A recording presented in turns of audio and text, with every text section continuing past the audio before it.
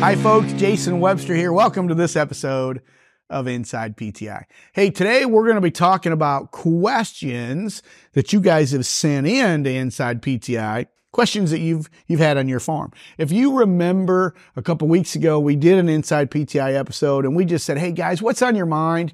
We know the busy season's coming upon us. We've got harvest, we've got fall fertility or nutrition. We've got tillage happening.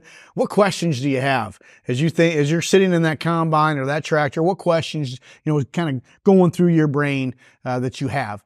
So I thought today we'd share some of the questions that came in. We got a fair amount of questions that came in. I thought we'd share some of those questions with you today. All right, let's dive right in. First question comes from Jeff. Jeff says, Jason, have you seen any advantages to applying a small amount of limestone ahead of planting soybeans, say 250 to 400 pounds or something like that? It appears I always get a yield bump in soybeans after liming. Maybe I should be doing it yearly or annually. Right, Jeff, that's a great question. Our liming process, or I guess the most popular liming process, is putting ag lime out in the field. And this usually is a result of getting a new soil test. So a lot of folks are on a 4-year soil test rotation. Every 4 years, they're addressing their liming situation. That's really popular in this neck of the woods. We are utilizing that type of program to address soil pH. And I should mention, we are looking at pH values here in central Illinois of acidic soils mainly. I know there's other parts of the world or the country that are going to look at high pH, but we're mainly acidic levels of pH, and we have to apply limestone to bring those pHs up. When we do that, we typically get a nice yield response. We have to do it, otherwise yield will go down. But it's not the only way to address soil pH. I mean, we are looking at this at the PTI Farm as part of our soil testing program, but we also have a maintainer program. We're using products like 98G from Calcium Products. It's a pelletized lime. It's a 98% pure calcitic limestone. They grind it to an ultra-fine powder before they pelletize it. And you can see what it looks like right there on the screen. It's a really nice product. It's got good density, similar to that of a MAP or a DAP. And I guess my point here is it spreads really nice, and you can add it with other fertilizers like DAP or MAP or potash. And so we're using it as a maintainer. We're putting a small amount of this thing on, a couple 100 pounds to the acre versus tons to the acre with ag lime every 4 years. We're putting this in annually as a maintainer program. Question is, does it work? Here's some yield data from 2022. I thought, it worked pretty well. For soybeans, we're seeing about a 2.9 bushel yield bump. You then look at the economics. It figured out to be a $17 advantage on the plus side. And I said, hey, this looks like it's working pretty well.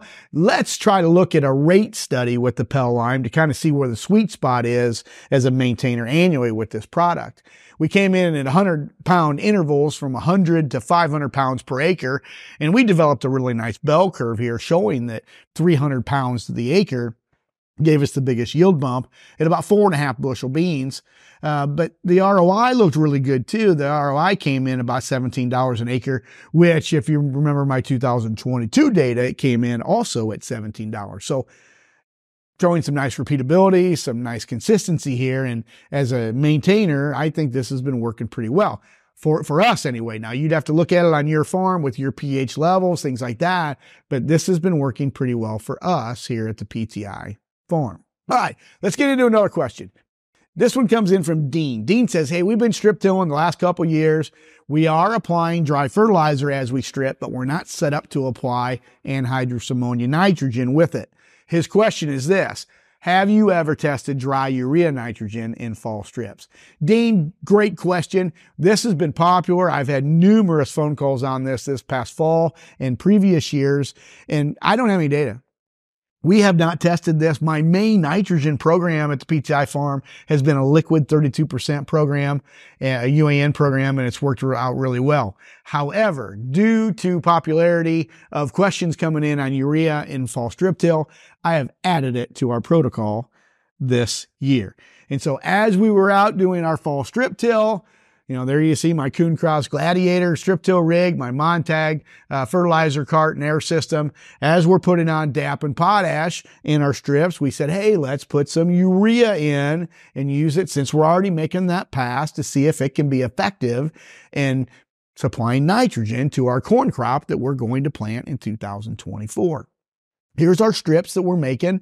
These strips are running about 7 inches deep. You can't see any fertilizer in these strips because they're down at the bottom. It's 7 to 8 inches. And so we're trying to protect them over the winter and have that, in this case, nitrogen, hopefully available to serve that corn crop. What nitrogen are we using? We're using ESN from Nutrien. We're partnering with Nutrien on a 44% encapsulated slow-release nitrogen product. And there's my hand there on the screen. You can see the prills of nitrogen.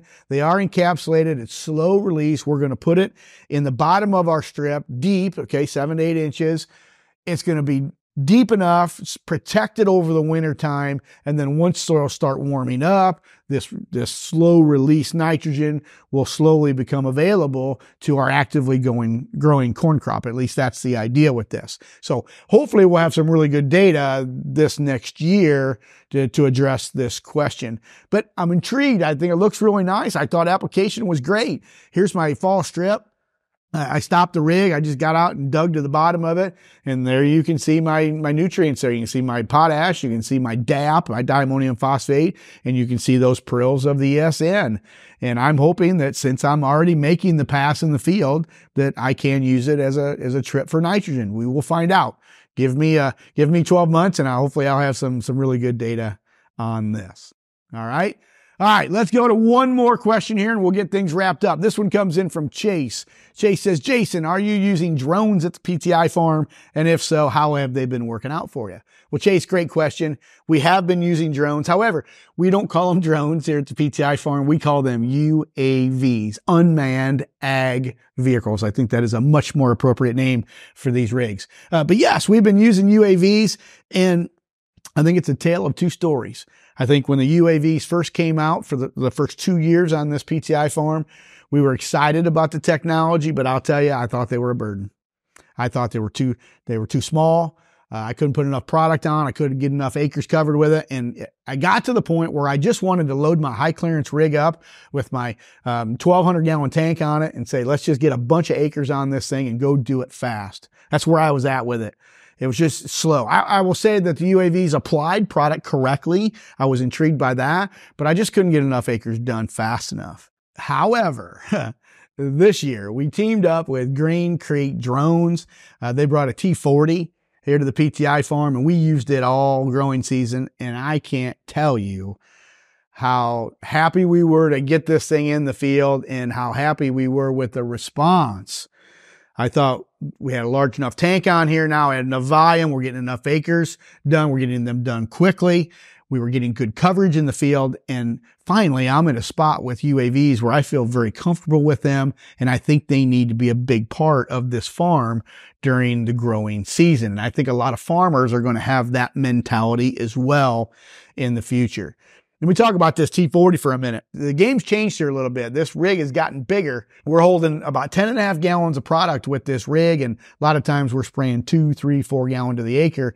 And on this research farm here at PTI Farm, it's perfect for our situation here. If we get a rain and we can't get a high clearance rig in, it doesn't matter. I can put this thing above the canopy and it just does a great job. There's no cleat mark. There's no compaction. One thing that came up about UAVs the other day was carbon intensity scores. And this could be interesting to look at because we're not burning fuel. We're not burning diesel fuel in a high clearance rig when we make fungicide applications. We got this UAV up in the air and we've got electric batteries here, and that's going to give us a higher carbon intensity score, something to be thinking about here in the short term. But nonetheless, I think this T40 worked great for us. Really, really happy with the performance and how fast we were able to get acres done, and can't wait to use it again in 2024. And working with the folks at Green Creek Drones, I have questions about the equipment and technology. What if something breaks and you need somebody to service? That's why we teamed up with Green Creek Drones and worked out really well. Here's some video of us in the field. Look at us applying these. This is a fungicide this day, but look at that turbulence making those leaves move. That's a great thing because it allows us to get that fungicide deep into the canopy to give us as much plant protection as possible. Fungicides only move one direction, and that's upward. They're not moving in the xylem and phloem of the plant. They're only moving upward. So you got to get it down as deep as you can to get the best protection possible. Here's some more videos in the field. Again, look at the turbulence, the props moving the corn leaves. It's just amazing watching this thing work in the field. And I really think that these UAVs have done a really nice job applying fungicides, applying insecticides. Now we're going to be, we can put a dry tank on it. We can look at cover crop applications. Again, we talk about that carbon intensity score on our farms and using cover crops as a way to increase it. These UAVs are going to be a great way of applying some of these cover crops as well. So I'm pretty excited about what's happening with the UAV technology here at the PTI Farm, and look forward to it advancing even more. All right, so that's all the time we have for today's episode of Inside PTI. Thank you guys for sending in your questions. If you remember, I told you if you send us a question and we air it on Inside PTI, I'd send you a precision planting hat, and we are going to do that. For the 3 of you that we addressed your question today, you have a precision planting hat coming your way. But the offer still stands. If you guys have questions, send them to me at InsidePTI@precisionplanting.com. I'd love to try to answer any questions that you have. And if we air them on Inside PTI, I'll send you a precision planting hat as well. Well, that's all the time we have for today. Thanks for joining us for this episode of Inside PTI. We will catch you on the next episode of Inside PTI. Thanks so much for watching.